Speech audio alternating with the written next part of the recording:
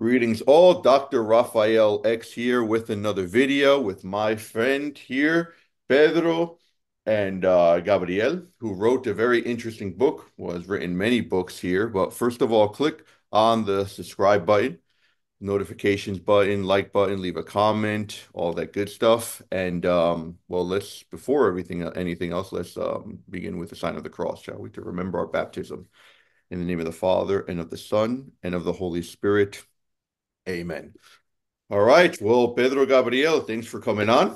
And just a little bit about him. He's written, well, the first book he's written is The Orthodoxy of Amoris Laetitia.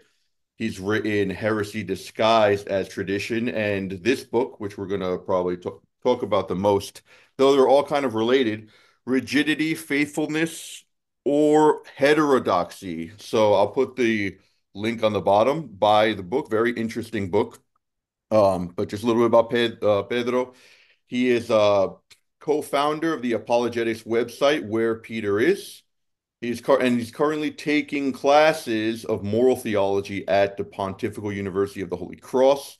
He is also a medical oncologist. Interesting perspective he brings on. And an internet journalist and a published writer of Catholic novels. So thank you very much, Pedro, for coming on. And yes, rigidity. We know the Pope has talked a lot about rigidity, kind of condemning it. If you can give us the gist of your book, maybe what we mean, or what you mean by rigidity, kind of building off of what Pope Francis is saying by that, because a lot of people kind of they accuse Pope Francis of being ambiguous, and some people say it's a weaponized ambiguity, which because it has some other type of intention. But yeah, so if you can kind of explain this notion of rigidity, and from there we'll kind of build on. Sure. First of all, thank you for inviting me. It's a pleasure to meet you, to be here. And I also thank you for your kind words regarding my book. Regarding your question, then, uh, I do not believe that we can say that Pope Francis is ambiguous since he has used this word consistently, and he has used this word always in the same contexts. And in fact, what I have done in my book was to do a search on the Vatican website to see all the entries that was of rigidity in Pope Francis's documents or speeches and whatnot, and see in what context he would use the word rigidity and if some patterns would pop up. I do not believe it's a matter of ambiguity. It's a matter of Pope Francis has not uh, defined it like in a dictionary way. He prefers to describe it in its multiple facets. So, if I would have to summarize what rigidity is according to Pope Francis, I would say that it's not a teaching, not even an ideology. It's a symptom.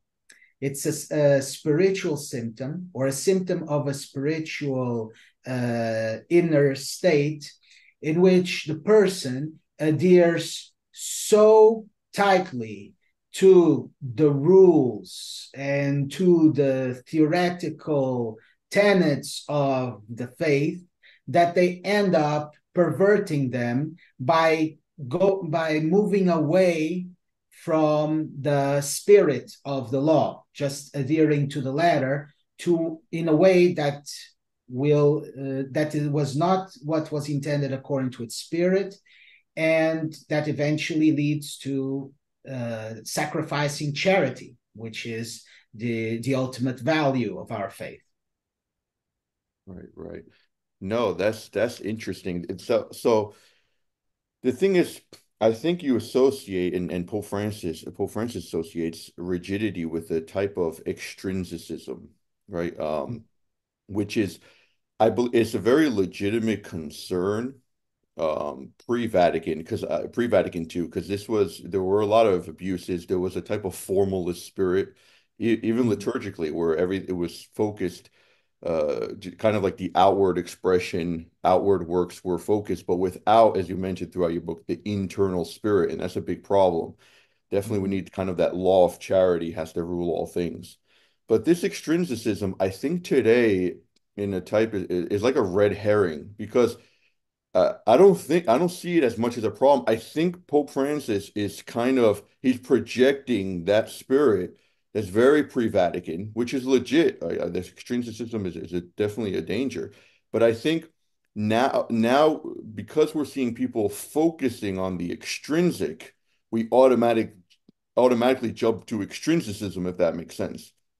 And I think also that a type of internalism has taken hold where it's all about the interior. It doesn't really matter what you do as long as you are interiorly, and we'll get to that with Amoris Laetitia. You're interiorly good, like you're at peace with God and your conscience, almost in a subjective way, but you don't need any extrinsic justification for that. So I don't know if you want to comment at that, if that makes sense.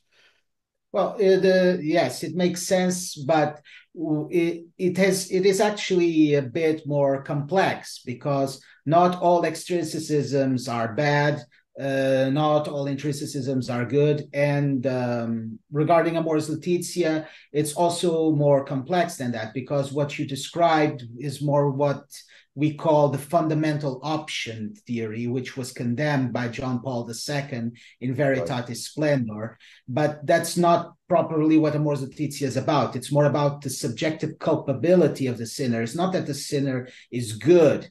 It's whether he is culpable enough to be sinning in a mortal way so that he would not take the Eucharist. Now, regarding extrinsicism, yeah, I mean, of course, that there is a legitimate concern about the extrinsic and the exterior and the way we worship the liturgy. I agree that there have been many liturgical abuses, but what I actually also explain in the book of Rigidity is that, namely on chapter 7 on medieval heresies, Right. is that usually rigidity comes as a reaction to a legitimate concern. And that legitimate concern would not exist if there were no problems. So I can completely agree that there might be a problem of intrinsicism, that many heterodox moral theologians have tried to make it all subjective. They have tried to make it everything about the interior. Pope Benedict legitimately reacted against it when he spoke about the dictatorship of relativism. Completely true. But the problem is when we react in a way that loses the nuance and the complexities of reality, we end up on rigidity. And this can actually happen even for, progressives or people who are more secularized. They see these social injustices, they see all these bad things happening, and then they react in a way that they sacrifice everything, including church teaching, to appease or to respond to these legitimate concerns. That's also kind of rigidity, responding always the same way without discernment to a legitimate concern. And on chapter 7 of my book, I talk about the legitimate concern of fighting against church ecclesial corruption. That's very good. But there are different ways of doing it. There's the way of St. Francis of Assisi, who fought against corruption from within the church and thus was able to reform it properly. And then there is the fight against corruption of the Reformation, in which they were so concerned about the indulgences, which were bad, the selling of indulgences, the way that it was made, that it was done was bad, but they fought so much against it that they ended up outside of the church and they sacrificed something that cannot be sacrificed. So that's rigidity as well. And so I think that Pope Francis is identifying a proper problem amongst those who have these legitimate concerns about liturgical abuses, lack of reverence, but they end up focusing so much on the exterior that they end up sacrificing things that are more important, and they may end up, scaring people away, which is not the point. The point is to bring the people here to the interior of the church and try to make them follow these rules, follow the exterior as well as the interior. But I mean, there's this idea that if we scare away these people, it's okay. We are the ones who, are orthodox. We are the ones who Right. know. So as long as we have this walled community that is protecting the purity of the church, doesn't matter. So again, we are sacrificing an important value, the value of evangelization, which is particularly important nowadays with so much secularization, with so much relativism. We are sacrificing it in order to maintain some kind of orthodoxy and a kind of liturgical purity that, in the end, does not have faith in the church, in the guidance of the church, doesn't have faith that the Pope will keep protecting the faith, even if he listens to those who are not Orthodox. And he does not believe that the church was doing well, or did well when it reformed the liturgy. So only the pre-Vatican II liturgy is acceptable. The new liturgy is not acceptable. So Right, right. that's I think what the problem is and what Pope Francis is talking about. Right, right. Well, there is. See, it's interesting because I see more of the contrary problem in general, where there's so much focus on the interior that there's. And you're right. One extreme leads to another. Extreme extrinsicism can literally to like a rigidity can lead to a laxism and vice versa, as you write in the chapter about scrupulosity and laxity. Definitely the extremes meet. But isn't it true that a lot of people say, again, this is not anecdotal. I think this you could generalize this that people are usually they focus on the interior and say, okay, I'm good with God interiorly, but I don't practice. I literally heard a politician in Spain actually who said I'm extremely religious, but I don't practice. I think so. I think there's this thirst for the extrinsic manifestation and even in a meticulous manner of the faith. I remember someone told me the other day, and they go to new mass. They don't go to traditional Latin mass, but we were in a military funeral, and they told me, and it's rigid, quote unquote rigid, right? Because it's very structured, very exacting in the movements and everything, and that conveys a type of that kind of omits of a type of a devotion in a sense where you look at that and you're like, wow, this is amazing, those movements. So it is true that those movements could so I don't think this is not your position that the extrinsic acts can cause kind of the dryness, interior dryness, but that the too much focusing on that. But what I'm trying to say is that the extrinsic, I think there's a thirst for the extrinsic because people are seeing how that can kind of enhance, foment the interior life, and that's why I mean demographically even the New York Times has written on this. The Latin Mass is kind of it's on the increase. There is a little there's changing on that. I mean, I think that the Novus Ordo, of course, there's a traditional way of celebrating the form, but the traditional Latin Mass, there's something there that I have a Protestant friend who went to traditional Latin Mass. He has no idea what's going on, but because of the extrinsic practices which convey a mystery really. He was kind of shocked by wow, so what's going on here? The problem with this kind of internalist spirit, it kind of wants to make everything kind of practical and devoid things of symbols. But maybe I'm going a little bit off topic. I don't know if you wanted to comment on that. If not, we Sure, could. sure. I would like to. Again, for example, my book talks about the first chapter, already to dispel all doubts. I talk about how rigidity is not the answer to laxism and identify laxism as a problem. It's not that for us to be faithful, we need to oppose laxism in a way that we end up rigid. No, Right. it's about finding a virtuous golden mean between the laxity and rigidity. So, of course, it's not that I'm advocating that people will again react so strongly against rigidity that will fall onto laxism. Again, this is not the point. The point is to find a way in which a person will discern on each situation, taking into consideration the complexities of reality, what is the best option. Sometimes the best option is to end or fall on the or err on the side of rigidity, sometimes on the side of laxity. Sometimes you need to be flexible, sometimes you need to be stern. Depends on the situation. We should not always end up with the same solution for every single problem. Like have a hammer that nails every nail. It's not like that. Sometimes you have screws. You cannot hammer them. So that's one of the points. And if you end up always advocating the same response, even if the same response is laxity, that is also a kind of rigidity. You're always advocating the same response. But regarding the fact that intrinsicism might be more widespread, I can actually agree.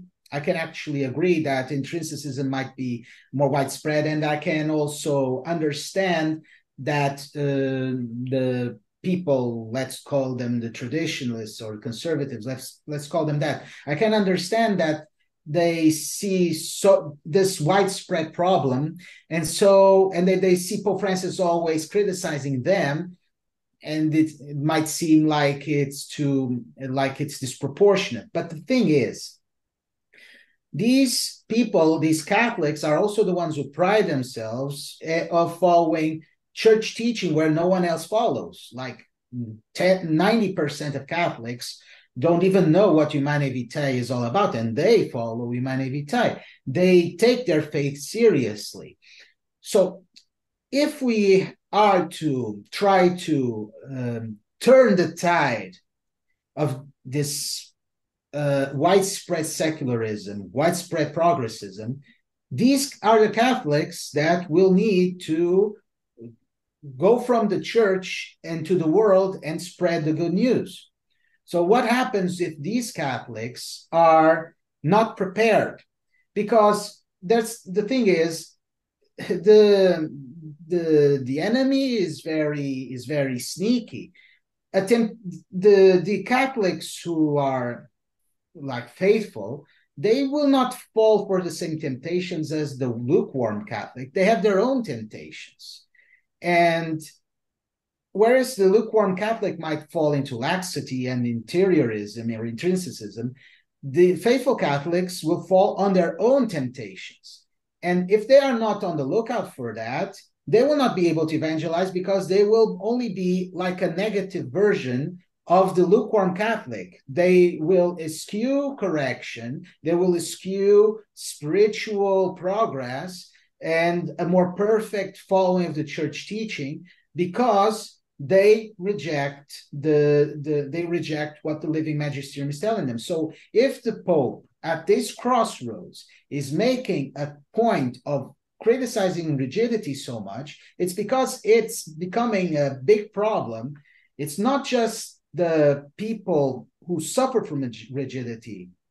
It's not just them. It's all the people they are failing to evangelize because they have this partialized, incomplete, imperfect view of the faith that does not allow correction, does not allow them to move forward because they think they already faithful. They already know what to do. So why do we need to be corrected? Well, you always need to be corrected until the day you die. That's part of being a Catholic. Yeah. And I'm glad you ended with that because I like how you talk about the golden mean between. We kind of have to look for that golden mean, and you even actually qualify that further with kind of like a 3D dimension type of uh, Mm.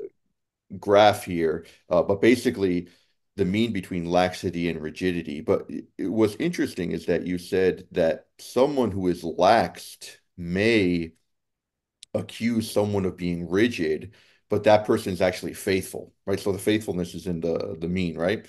Yes, So if someone's lax, they could, so it could, it depends on also like who the judger, right? The person who's judging, if they're extremely rigid and they're judging someone as lax, that person who they're judging could be faithful.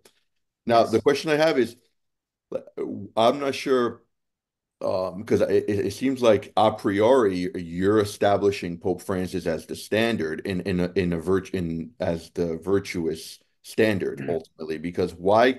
Because I think from what many things that Pope Francis said that he does tend to be laxed, and this is not. I mean, again, there's been many popes in the past who have not been virtuous. I mean, we can agree that not every pope is virtuous. Why is Pope Francis the standard in the sense that maybe him being laxed and criticizing rigid people, he's really criticizing the faithful? You know what I'm saying? Like, why is he the standard of rigidity and laxity? Maybe he is not, because I think you're placing Pope Francis in the golden mean.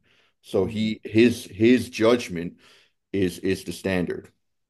Uh, If First that of makes all, just to go back a bit, yeah, I would just like to explain a little bit better what you said about yeah, the please. perspectives. So I on my book I used the the the virtue of courage, and there's the vice of cowardice, which is opposed to courage, but the vice of recklessness, which is also not courage, is the other extreme. So the courage is the golden mean between recklessness and cowardice. So a coward people will tend to see a courageous person as reckless, whereas a reckless person will see the courageous person as a coward.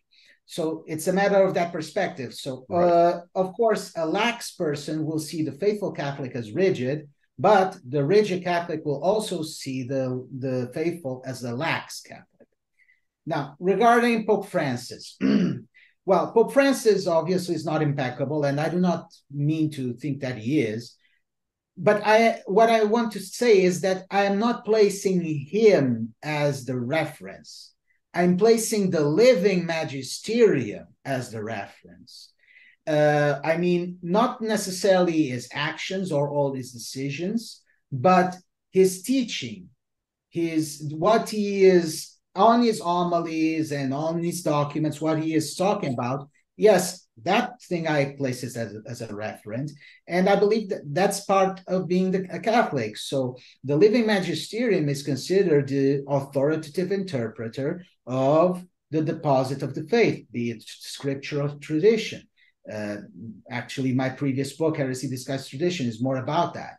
But the living magisterium is the authoritative interpreter. The living magisterium is the one in charge of discerning the signs of times to see how to discern how to best apply the different parts of the deposit of the faith to the challenges and the circumstances of the time.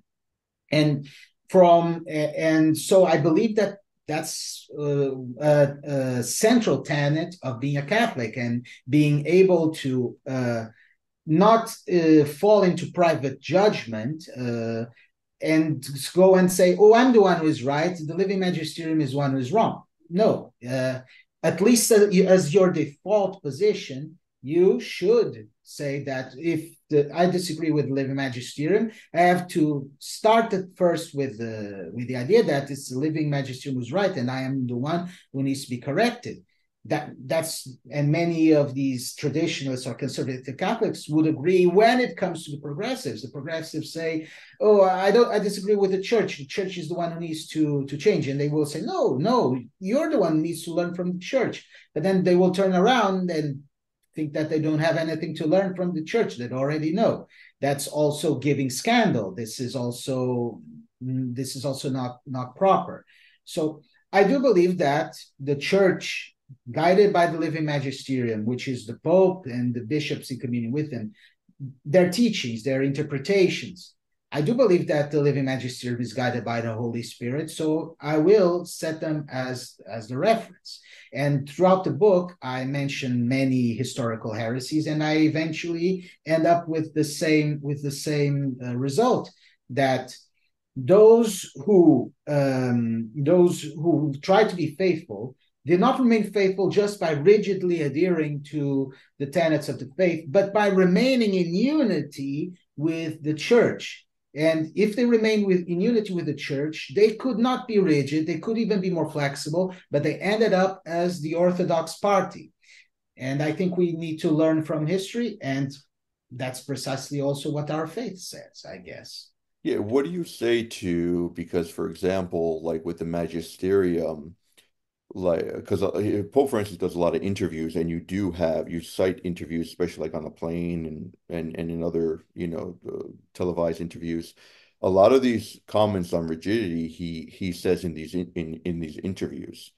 So Mhm. those, properly speaking, are not part of the magisterium of the ordinary magisterium, uh, Right. as opposed to a document or his kind of official teaching. So, what do you say that is there actually in the document? Because I don't even actually know. Maybe you can enlighten me on this. Does he mention rigidity in one of his documents? Yes, he mentions rigidity in Evangelii Gaudium. When he talks about Neo-Pelagianism and Neo-Gnosticism, those Okay. are kinds of rigidity as well.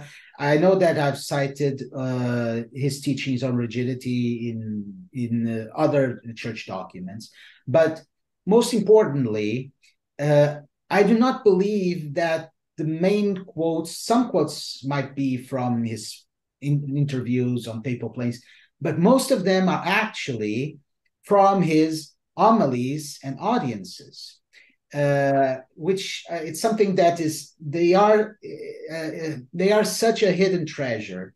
And so many people speak of Pope Francis as if he was a materialist, or as if he doesn't speak about Jesus. These homilies and these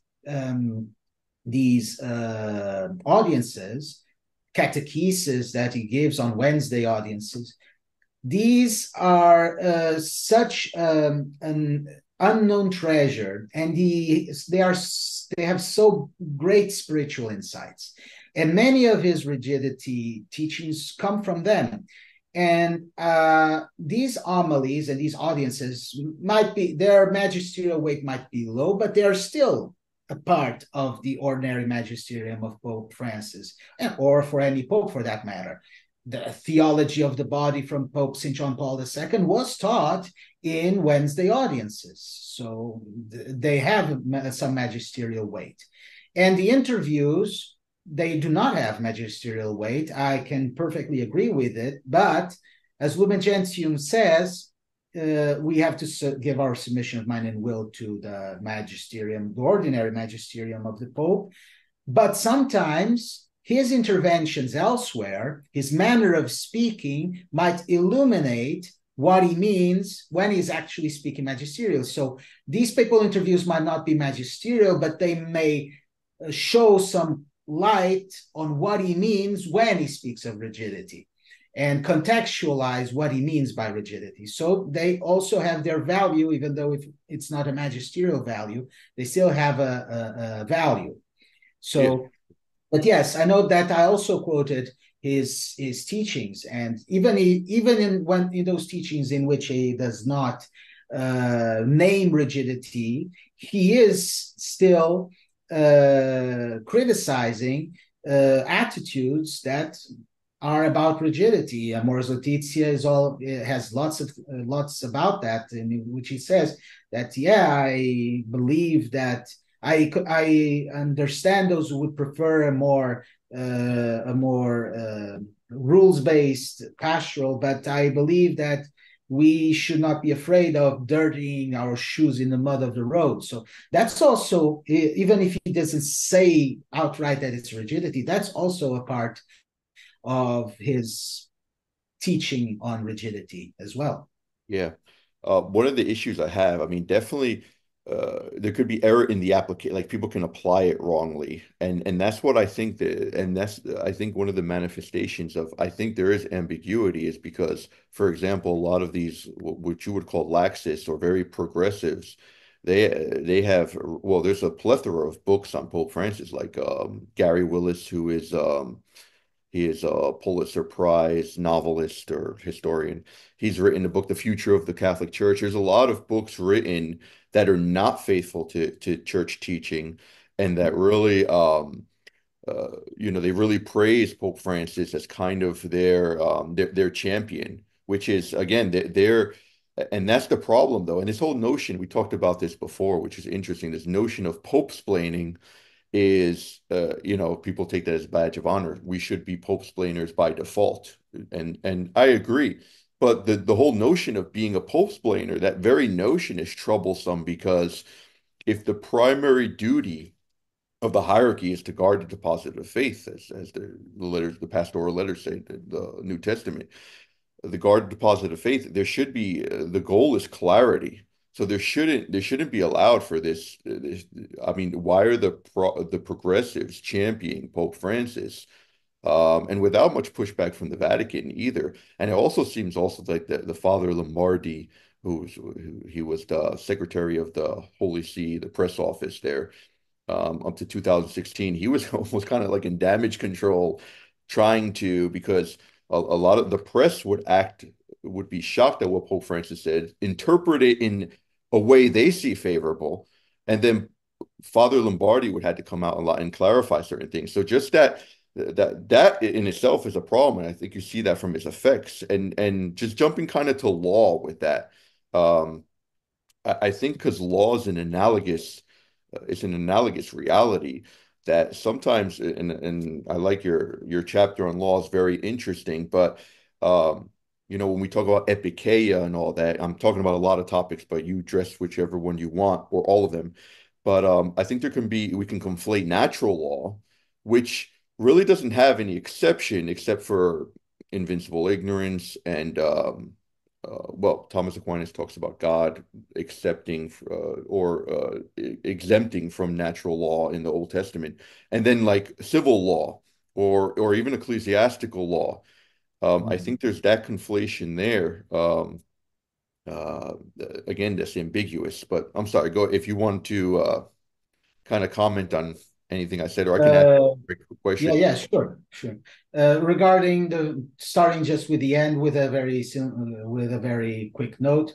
On the book, I mentioned that epikeia does not apply to, for example, intrinsically evil acts. I say that explicitly. So there are exceptions, of course. The idea is just to show that church teaching contains room for nuance, even though that nuance does not apply always and everywhere, but there is that nuance. And sometimes a person who would have this partialized view of the faith might hear of epikeia if they didn't know, because probably no one would tell them from the media and social media that are usually consumed by those people.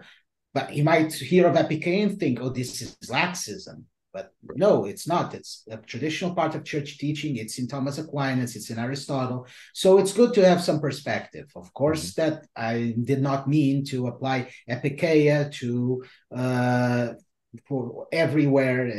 That's why there's a need for discernment. Now, regarding the Pope-splaining and why people trying to pull Pope Francis to the liberal side with little pushback from the Vatican and Padre Lombardi being in damage control, I would like to say that I am a Pope-splainer. Yes, I'm one of those who use it as a badge of honor, but I have been a Pope-splainer for a longer time than Pope Francis has been a Catholic, because I do remember what how I started to be an apologist or a Pope-splainer was actually the way the media would completely try to destroy and subvert the papacy of Mhm. Benedict XVI, and no one can say that Pope Benedict is an ambiguous teacher. I think he is very clear, very systematic. He is a theologian. Um, but even still, they could take a sentence out of context and create a big controversy about it that would paint him, of course, not as a liberal, but like this extremist fundamentalist that he was obviously not. If you read his teachings and even on church social doctrine, he is very nuanced and does not fit that description. So, of course, that we can say that a pope might have a style that is more ambiguous than another, but we cannot underestimate the amount of artificial ambiguity and lack of clarity that exists because a certain media or social media with a certain agenda try as much as possible to comb all these teachings from the popes, and now I'm going to Pope Francis, and change it into a dark light. Okay. So liberals are going to try to bring Pope Francis into their camp. That's what they do. There's nothing that we can do about that because they are not, let's say that some liberals might be, but let's say that they are not faithful. Okay. So they are going to do what they're going to do. But during the time of Pope Benedict, people like myself and many who are now criticizing Francis, uh, they did not allow these things to go unchecked. They would write blogs, they would write articles, they would try to clarify as much as possible what the Pope tried to say. And they would investigate and they would refute and would fact check. With Pope Francis, we don't have any of that anymore. I mean, there is, of course, me, the other people at Where Peter Is. We started this website to try to clarify, and there are many others who have now joined, Michael Lofton and whatnot, and many others that I'm not even naming, but it's not on the same scale as it was during Pope Benedict, because at that time, the institutional Catholic internet presence was all bent in pushing the forward message of Pope Benedict. And that does not exist with Pope Francis. So there is a lot of confusion. Yes, the liberals are trying to put Pope Francis into their camp, but then the conservatives or traditionalists or whatnot, they're letting them. They are actually agreeing with them and saying, yes, Pope Francis is a liberal. See how he's a heretic. And that's not also a good way, because the church, the popes, all of them do not fit this mold of liberal, conservative, traditional, progressive. Yes. They are more nuanced than that. And Pope Francis is more nuanced than that, and that's not coming forth. So we also have to take that into consideration when we talked about ambiguity and lack of clarity and confusion and all of that. And finally, I would just end up by saying, should the Pope's job be to dispel ambiguity? I just look at Jesus, and who is our model. And sometimes to bring about a truth that was deeper than anything that our human reasoning was used to or could even conceive, many times he was ambiguous. And many times we as Catholic apologists have to dispel some of that ambiguity when he says, call no man father, or when he says about Mary, the ones who follow my will are the ones who are my mother and my brothers. Those things, or when he says that, why do you call me good? Only God is good. So those statements are ambiguous, and now we know what they really mean, and they don't mean what they might seem at first try. We are a religion of nuance, a religion of complexity, who puts things in their proper context.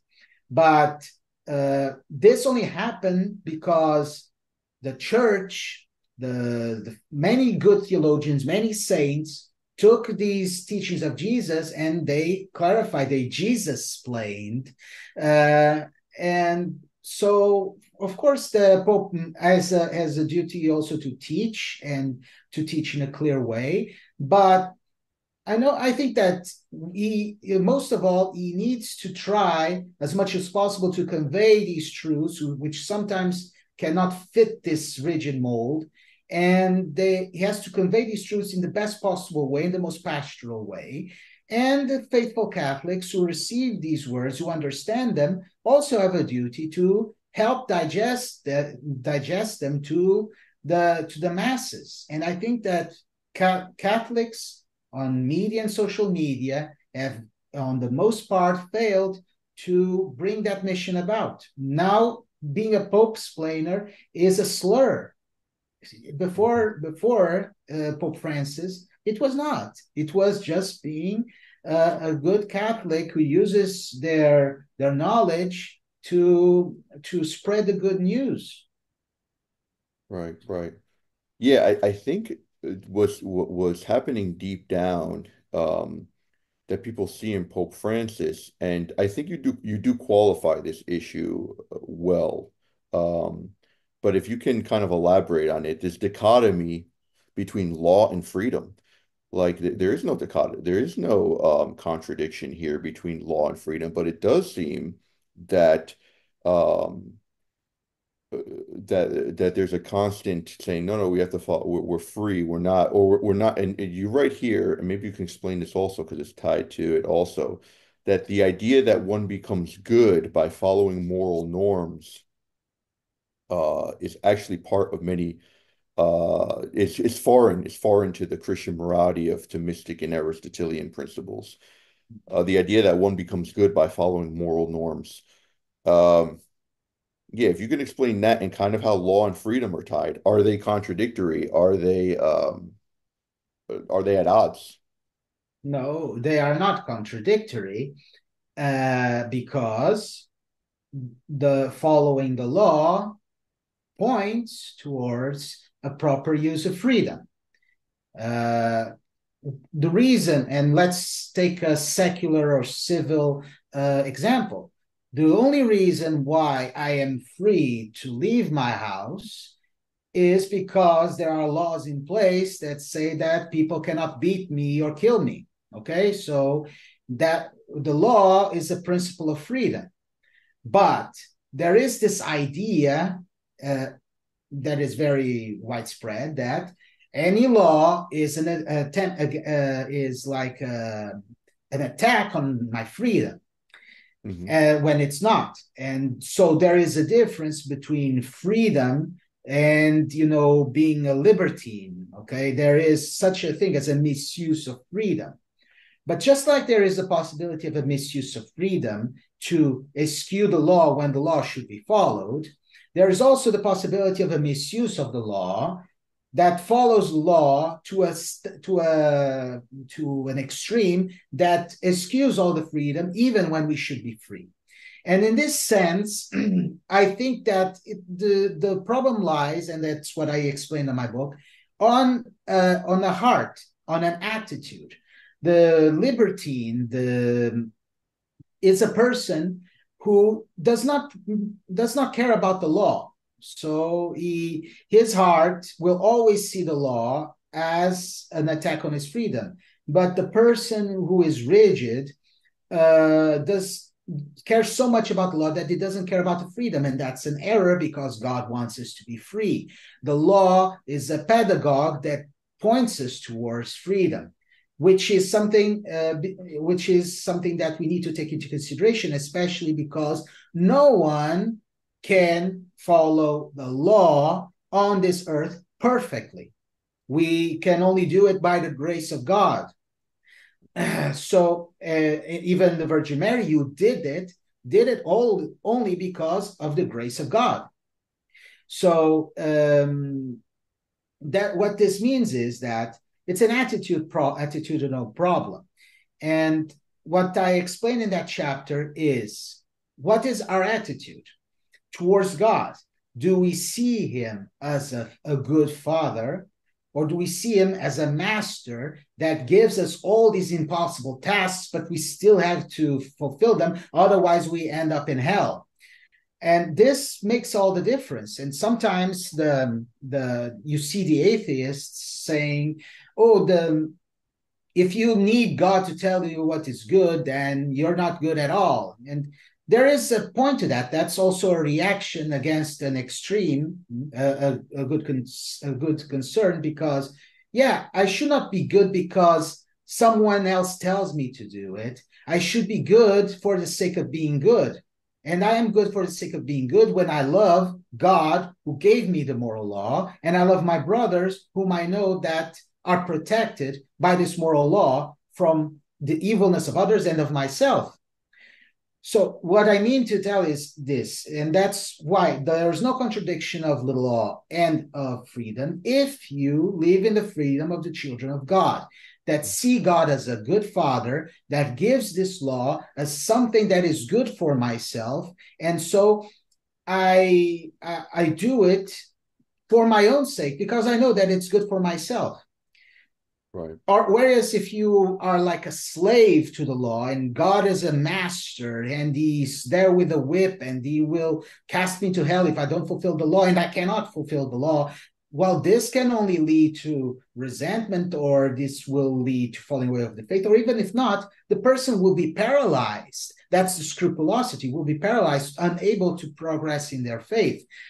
So again, or the person will feel the jealousy of the eldest son when the new son came back to the merciful father's house, and the eldest son is like he feels resentment. Why? Because he did not he says to the father, "Oh, I obey all your orders, and you don't even give me a lamb." So he only fulfill the orders of the father because he was expecting a reward. He did not fulfill the orders of the father because his father was good and out of love for the father, because if he tended to the fields, he would have food on the table for himself. No, he didn't. He was expecting something else. And then there's this idea of punishment and reward. And if someone receives a reward that is unjust, or they feel like it's unjust because it comes from the mercy of God, then they feel like they were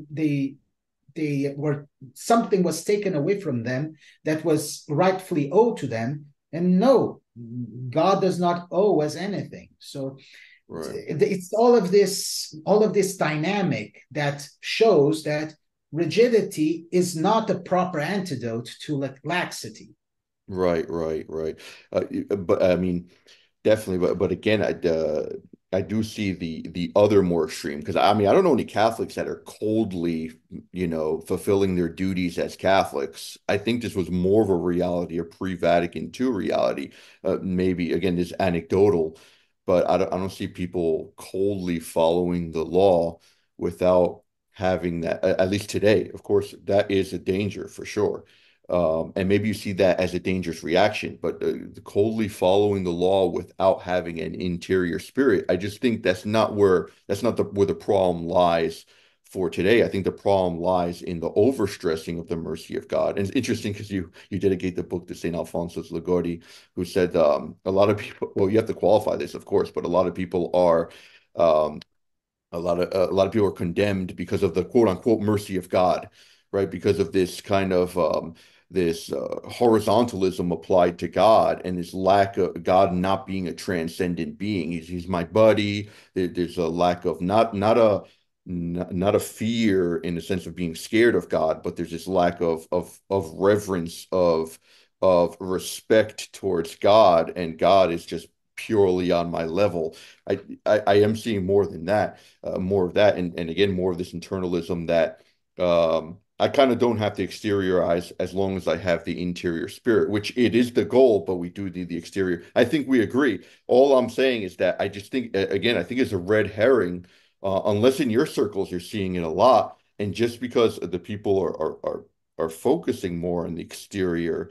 I think that the Pope is automatically targeting them because he sees them focusing on the exterior and in a cynical way, judging their interior. Because it's like, wait a minute, just because we're focusing on the exterior, like what are signs that there's no interior spirit? Obviously, if they're sedevacantism, I believe that's a wrong position, right? You cannot reject the Pope, but the criticisms of the Pope, I think some of them are warranted. When he, for example, with his document on human fraternity, when he says, and he corrected himself actually when a bishop called him out on it, well, all religions, the plurality of religions are willed by God, and he corrected himself saying the passive will or the permissive will rather of God. So things like this, I think, again, a golden mean kind of to go to what you were saying. Um, but I want to go to the notion of duty too, because duty is there is duty and freedom at odds? Because really, and this is interesting. I heard a priest was preaching that the more duty you have, the more free you are. But in a sense, you may, based on Pope Francis, you kind of make them contrary. And really, because duty is not something you don't do like you make duty something that's involuntary. But duty can very much be voluntary, and it could be done with the interior spirit of, yes, this is my duty. But I also do it with the interior spirit, and it goes back to that's because I teach, and a lot of students think that my students think that yes, the love of God, doing things for the love of God, yes, that's the goal. But also, what is good, a lesser good, the fear of the Lord, the fear of hell, right? And this is called attrition opposed to contrition. This is something Yes. that we minimally need to go to confession. So. Um, uh, Kind of like yeah, this notion of duty, this notion of law, this notion of exterior works doesn't really have to contradict the interior. Kind of where does that come from? Like, why It, do we? it does. Yeah, go ahead. No, it doesn't need to contradict, but Mhm. it can contradict, and Right. it does contradict sometimes. It's like I perfectly I liked what you said about the distinction between attrition and contrition. Right. Yes, attrition is acceptable, not, but it's not the goal, and it's not what we aim for. And if a person just can, here it is, a person can accommodate themselves to attrition and then feel like, oh, attrition is good enough, so I don't need to go ahead with contrition. And here we see an obstacle to the progress of the faith.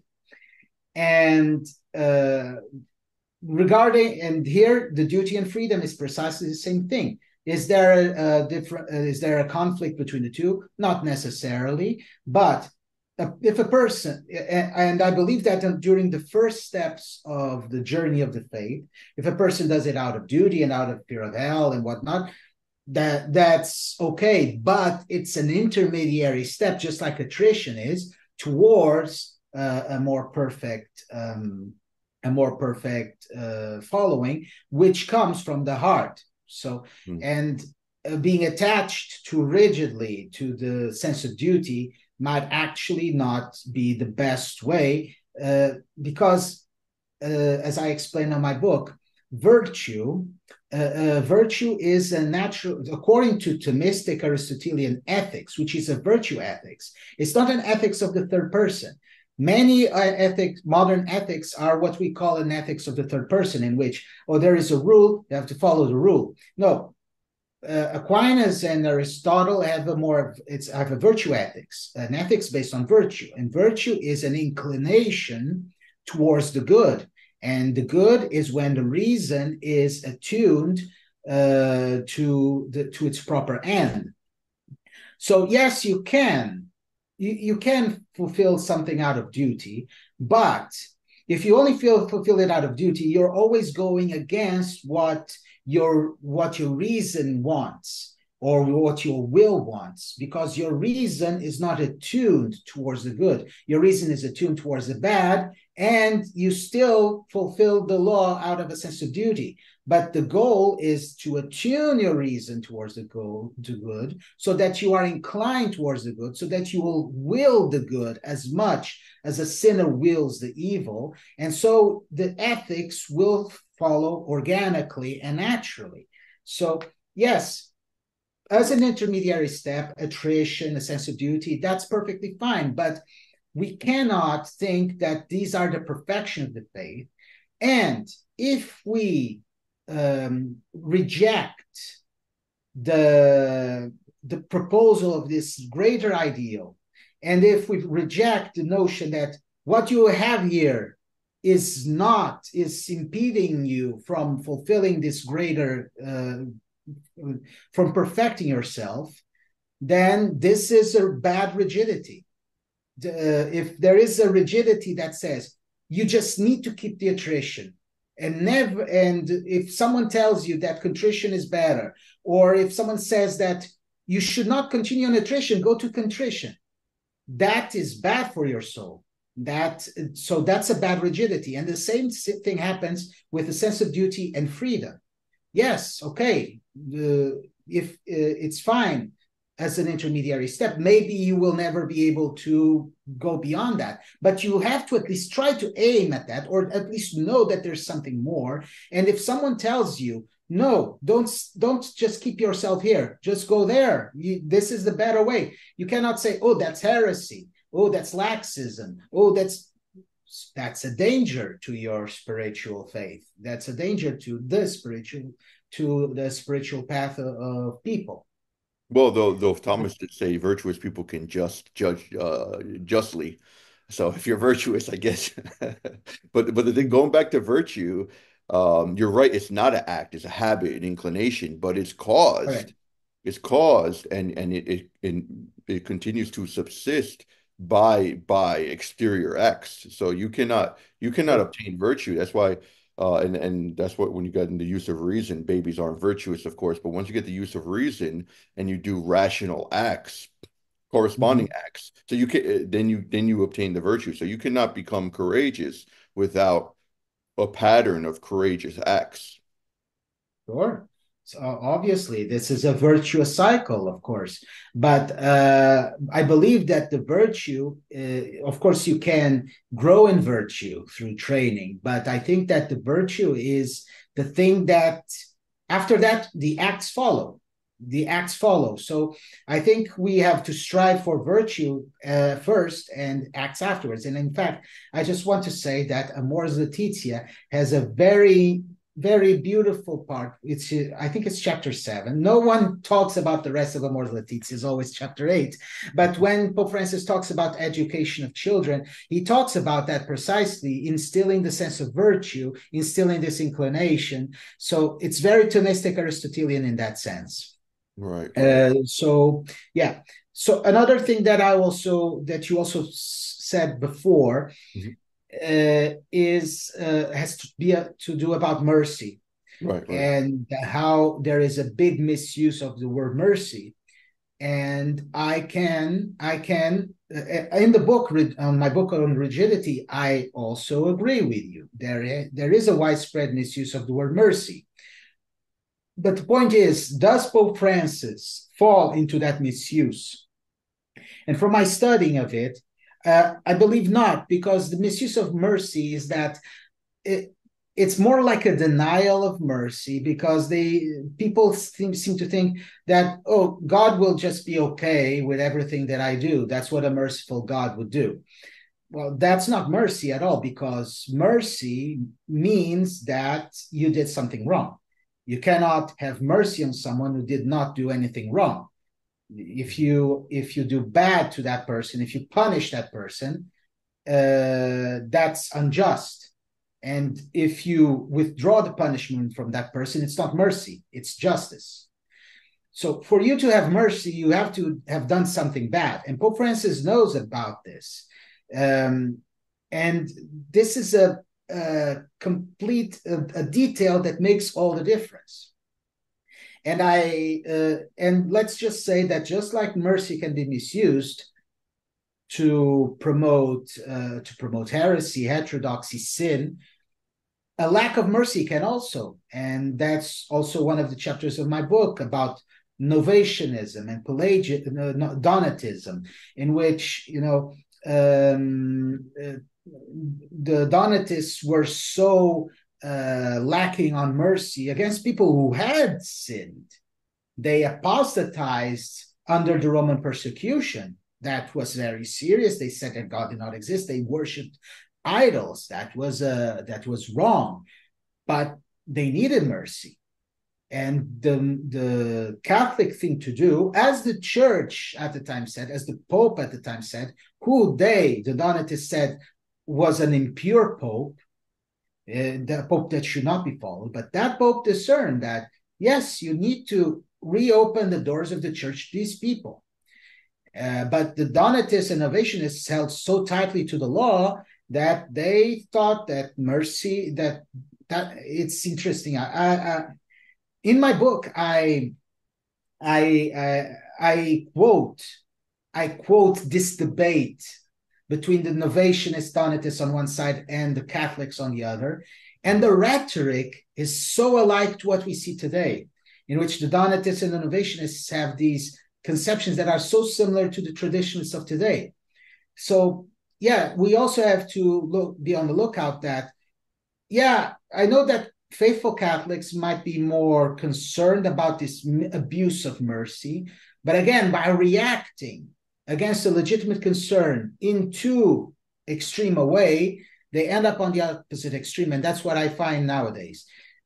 You said that anecdotally didn't see many in your circles, but I've seen it. I've seen it a lot, and probably it's easier for me to see it because I actually You work against co-founded it. websites about Right. trying to defend Pope Francis. So maybe I become like a lightning rod, but I see it and it's there. There's no way to deny it. And that's a problem, especially if these are the Catholics that are meant to evangelize the world.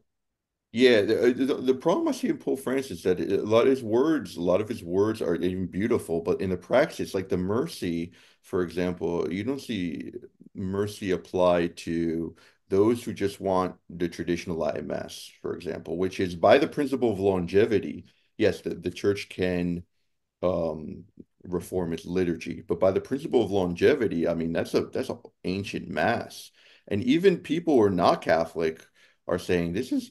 I mean, this is one of the sectors of Catholicism that's kind of booming demographically, and even for a CEO to kind of suppress that really makes no sense. As opposed to the Pope as being, he's very much decentralized liturgically in other aspects, being open to a type of Amazonic liturgy that has no tradition, that has no precedence.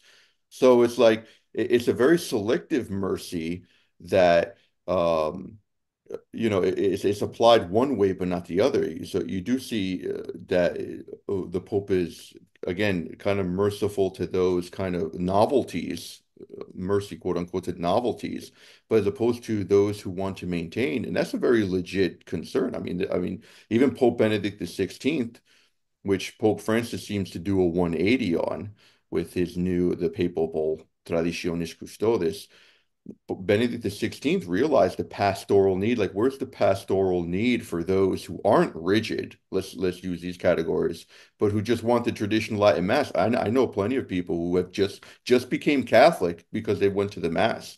So I don't know if they would be labeled rigid necessarily by the Pope, but there isn't a mercy towards them because there's a kind of worldwide suppression of it. Um, which the prior popes did not see. So it's kind of like a one-sided type of mercy. I don't know if you want to comment on that. And then another point, and then we'll kind of wrap this up. Regarding that, I also would like to go back to that chapter of my book about the Donatists and the Novatianists, Hmm. in which, yeah, they also pointed at inconsistency. Why is the church so merciful towards those apostates and it's not merciful towards us? Well, that's the thing. The problem is you will be judged according to measure that you are judged, and you cannot receive what you do not give. And if many of the I'm not saying that all traditionalists and all conservatives are like that, but there is a significant part of it that is being underestimated, which does, and they are taking some control of that because they are in control also of the they are a very loud minority, but they are still very loud. And people go back to the faith through the internet, and they immediately get in contact with all of these people. So you cannot spend your whole time making fun, deriding, rejecting, despising, accusing of heresy, notions like discernment, accompaniment, mercy, and synodality. And then when the tables are turned, you say, oh, what about synodality for me, mercy for me? No, you have to be consistent. If you believe that those things do not apply, then sorry, you cannot ask them for yourself. So, I regarding the traditiones custodes, I can say that there was a problem. It's not like Pope Francis was elected and the following month or the following year he issued Traditionis Custodes. Mm-hmm. There has been since 2016, arguably since his election, a consistent undermining, consistent every single thing that he said and did was taken out of context, shown to be very bad, that he was an evil pope, that he was a heretical pope, or at least heterodox pope. So he actually, before Traditiones Custodes, he actually spent a lot of time without doing anything, seeing if he could maintain the status quo of Pope Benedict. And Pope Benedict himself said that if there would be problems with the implementation of Summorum Pontificum, proper venues would be taken to solve the problems. Now, regarding the for example, you mentioned before Pope Francis'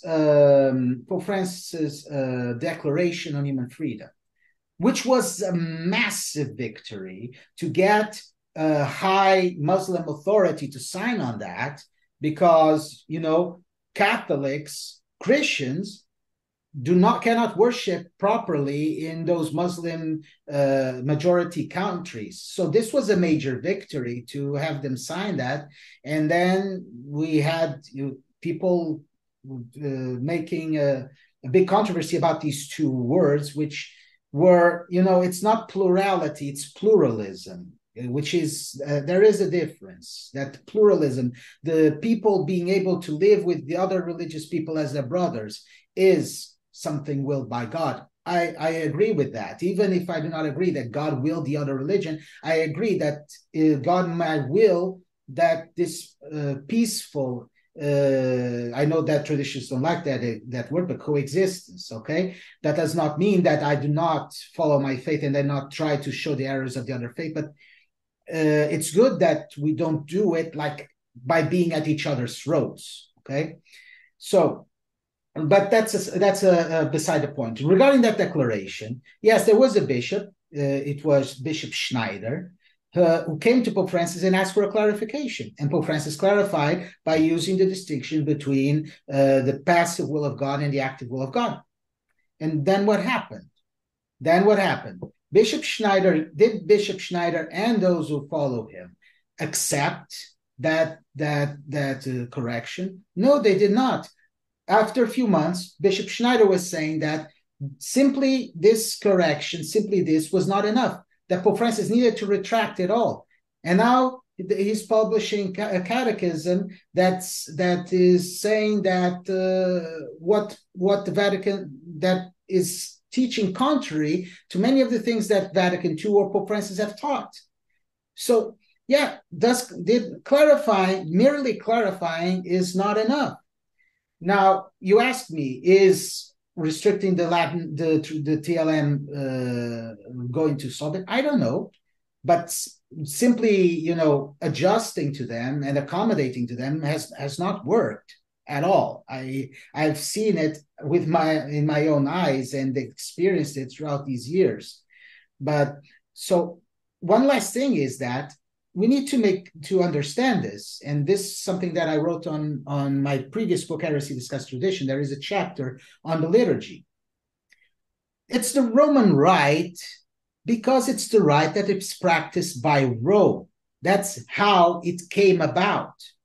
So if people get too adjusted to the rubric, too attached to the rubrics, and do not understand that the purpose of the Roman rite is to worship in unity with the Bishop of Rome, then they are not following tradition, because what is traditional is that these people, many of these saints wanted the Roman rite during the first millennium. They wanted the Roman rite because that was the rite that the Pope was celebrating. So if you're not celebrating the rite that the Pope is celebrating, the externals might be the same, but you're not following the tradition.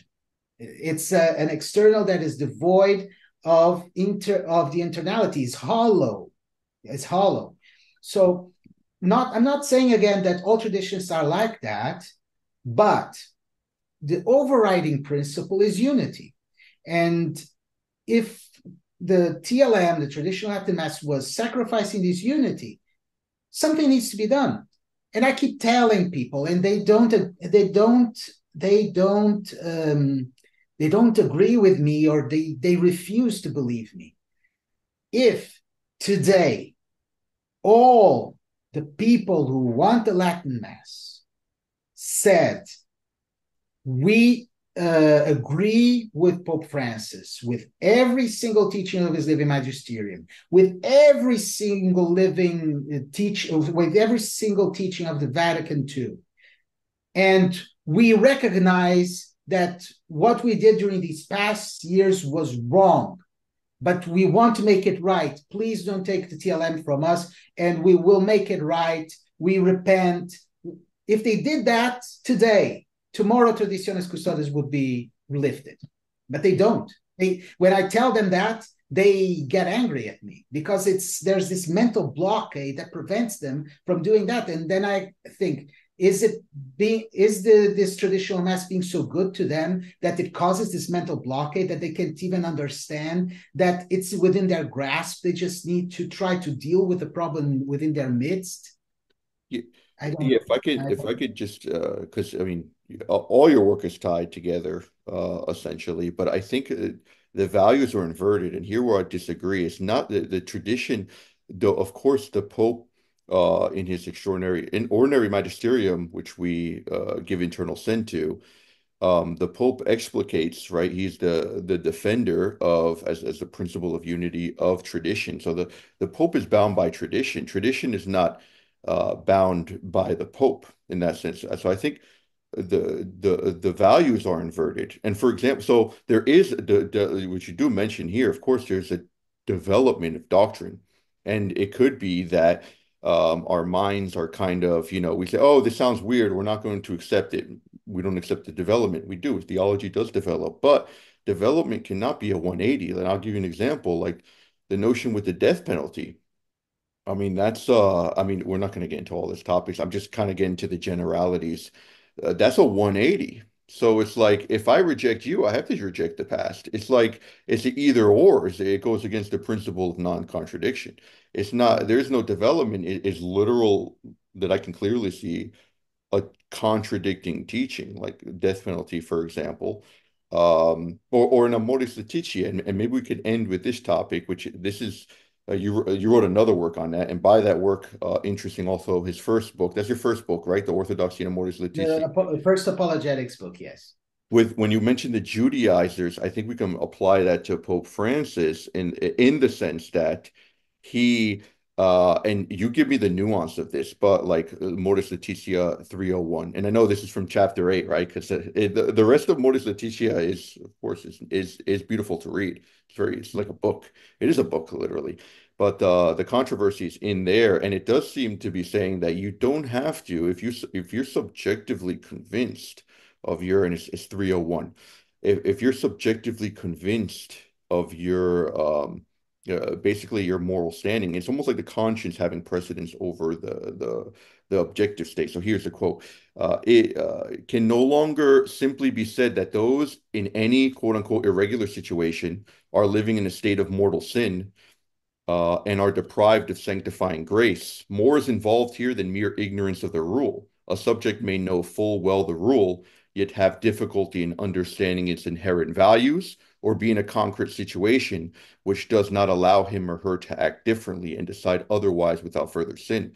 So this is irregular situations, adultery. So you mentioned this is intrinsic moral evil. There's no exception to this, but he does seem to allow uh, sub, uh, some type of exemption from this, or an exception rather, to this intrinsic evil, and hence one can receive the communion. So it's allowing, for a sense, an hypocrisy. So criticizing hypocrisy, but here seeming to allow us again a lack of harmony between a subjective state and an objective state, which is a double life ultimately. Right. I believe I'm in grace, but I'm in objective adultery. I have problems with that. I really don't. I really think I am in grace. I don't agree with this inherent, the inherent belief of adultery, or whatever. I'm good with God, and I ultimately receive communion. So isn't that a double life? And again, as I mentioned, a lot of things. If you want to, and then we could kind of wrap it up on that, because this is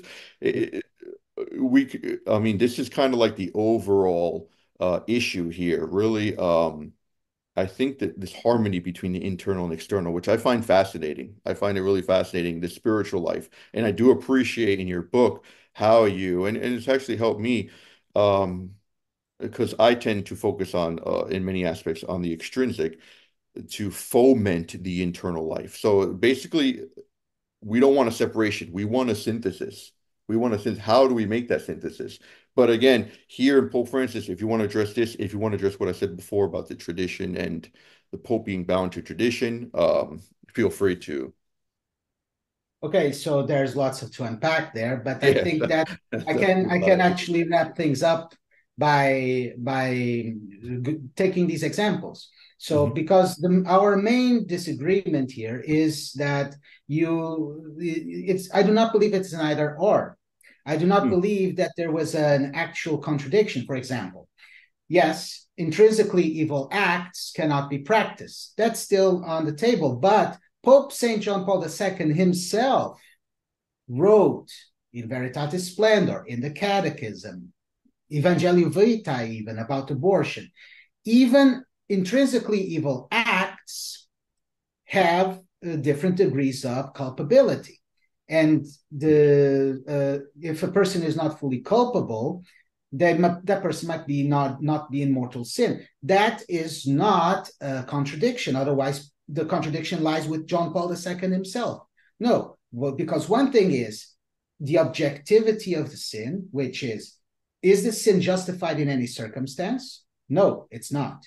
But is everyone in every circumstance culpable enough out of ignorance? That's what that quote from 301 Amores Laetitia 301 But he said means. regarding, I'm sorry to interrupt, but he kind of says no, forget even, like he says the subject knows full well, so he's giving full He's knowledge and giving a full he's, consent. yeah, he's giving a different interpretation of what full knowledge is about. That's what I write on the book.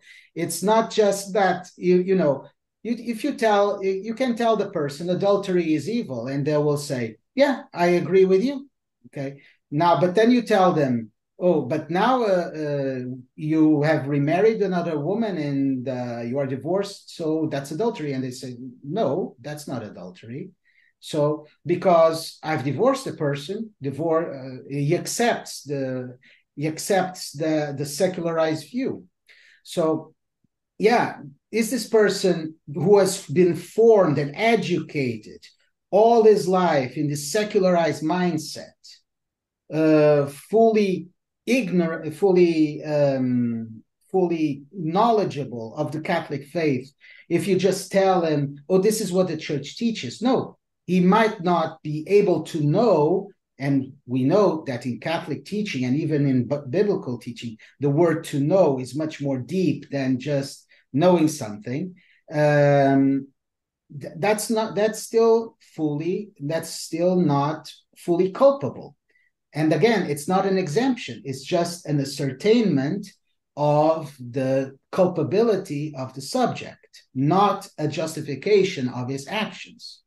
Regarding the death penalty, it's not that we are saying now that the death penalty is intrinsically evil. It's that we believe that the death penalty has served its purpose, but now we don't need it anymore. And John Paul II, Benedict XVI tried to abolish it. But though many people use this technicality to try to thwart these abolitionist endeavors of the popes. Oh, yeah, but the death penalty is not intrinsically evil, so I can disregard this.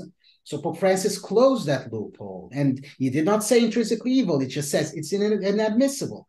Just because something intrinsically evil means that something cannot be justified in any circumstance.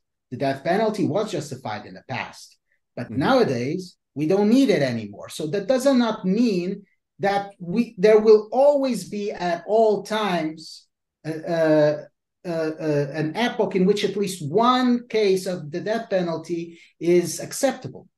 So there might come a time when the death penalty, even though not intrinsically evil, all instances of the death penalty in that age are not admissible. So that's what, and so there is, again, there seems to be a contradiction, but there is not.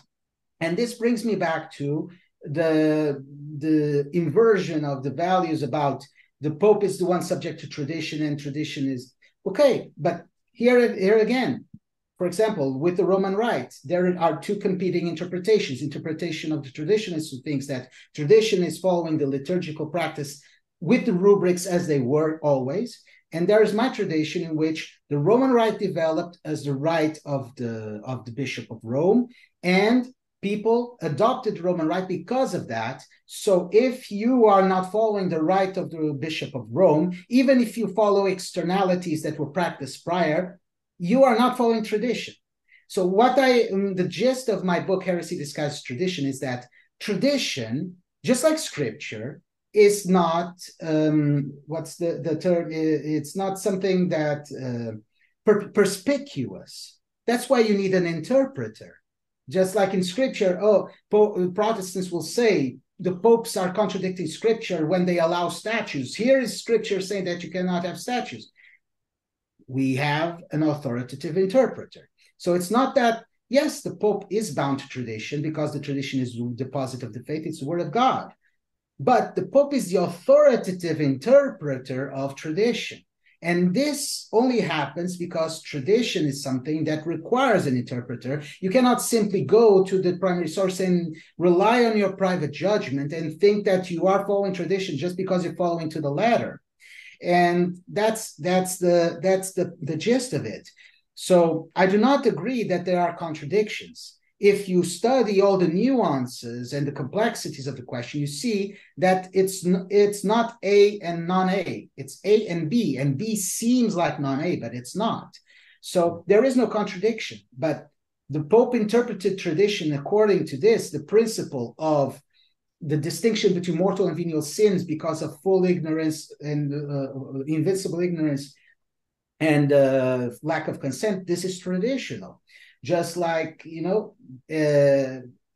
Pope Francis in Fratelli Tutti also mentions many popes, even before the medieval popes developed the notion that the death penalty might be acceptable. Many popes during the first centuries, they said that you should err on the side of mercy, and they told the magistrates of their time to not practice the death penalty. So again, the tradition is something much richer, much more complex than what it seems, and that's why we need a church. Otherwise, we would not need it. We would just consult all these old documents, and that was it. So that's the point. I do not believe that Pope Francis has contradicted tradition. He has contradicted some notions of tradition, but he has authoritatively interpreted the tradition in a way that goes against those notions. So for me, as a Catholic, that his interpretation is the one that prevails. That's interesting you mentioned that with the death penalty, because I thought the argument was that we have realized better today the dignity of the human person, because it does, in Yes. Fidelity Tutti also, he says that there's no stepping back from this, from labeling it inadmissible. So he doesn't believe it's like he could historically go back to being admissible. I mean, I guess you can interpret it as intrinsically wrong, but I guess it's from a development of a more of a deeper awareness, if you will, of human Mhm. dignity.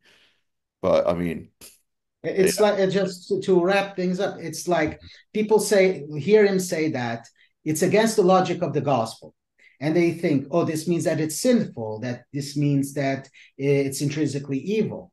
But if you think about it, there are many things who go against the logic of the gospel, which are not intrinsically evil. But I have a right to seek justice within certain moral bounds against someone who is my enemy. Sure, is that the logic of the gospel? It's not. So that's the point. The logic of the gospel, that's precisely what I also write in the book. The Pharisees stuck to the law and said, oh, thou shalt not commit adultery. That's fine. Oh, thou shalt not murder. That's awesome. But Jesus went a step further and said, okay, it's not just do not commit adultery. Do not look to a woman with lust, or do not just murder. Don't harbor any hate against your right, brother. right, That's the logic of the gospel, and it goes beyond the you cannot. It's more like you should or you shouldn't. So again the death penalty, I think that it hinders our witness as Catholics, and even that's something that I also always thought it's very fascinating is King David killed all those Philistines, and it was considered in the Bible a holy war because the Philistines were wicked. They oppressed. But by killing the Philistines, King, even though he was justified in doing so, God never gives any indication that David was wrong in what he did. But right. just that made David not be worthy of Constructing the temple. building the temple. That's It right. had to be Solomon, the next generation. So uh, keeping ourselves attached to this procedure when almost all of the rest of the world and mostly the civilized countries have gold, most of them at least have gotten beyond it, clinging to it hinders our witness, and I also think it pollutes our souls. We are, as Catholics, probably called to go beyond what we can or cannot do. It's what we should or shouldn't. There's the purpose of discernment. Right, right, right. Oh, so fascinating. We could literally talk the whole day about this because there's so much that that it entails. But maybe I can have you on a future show if you would be interested. Sure. Love having these conversations. Um, we don't fully agree, but we do agree that the Pope, the principle of unity, we have to love the Pope. We have to pray for the Pope. We have to, Mhm. obviously, you're only Catholic if you recognize no sedevacantism, no good. And definitely the internal is what takes precedent. The external through the internal, that's for sure. And definitely get Pedro Gabriel's book, Rigidity, Faithfulness, or Heterodoxy. Very interesting read. And it's not so this is in route. It may seem kind of formidable with how thick it is, but it's not that many words per page. So it's very readable, and his style is not like mine, which is difficult to read. So his style is very goes with a nice flow. And check out his other books too, The Orthodoxy Amoris Laetitia and Heresy Disguised as Tradition. Well, Pedro Gabriel, thank you for coming on, sir. And until next time, Thank God you. bless you. God bless you too.